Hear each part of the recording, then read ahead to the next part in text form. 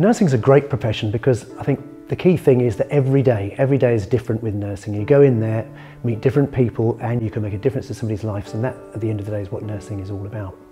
I would describe a good nurse as enthusiastic, diplomatic, and being warm and welcoming and acting as an advocate for your patient.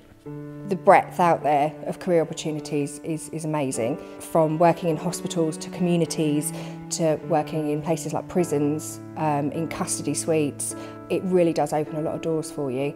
For me, probably one of the biggest misconceptions about nursing is that it's predominantly a female-based profession. There are many great male nurses out there working in nursing, doing a fantastic job and bringing their own skill set to the profession. My course has taught me a lot about management. I've actually been put in management situations on some of my placements.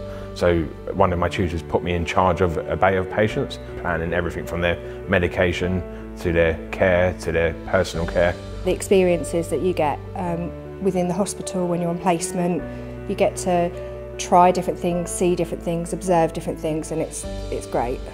I would say for anybody who wants to become a nurse, do it. It is tough and it is hard at times, but it is probably the best decision I've ever made in my life.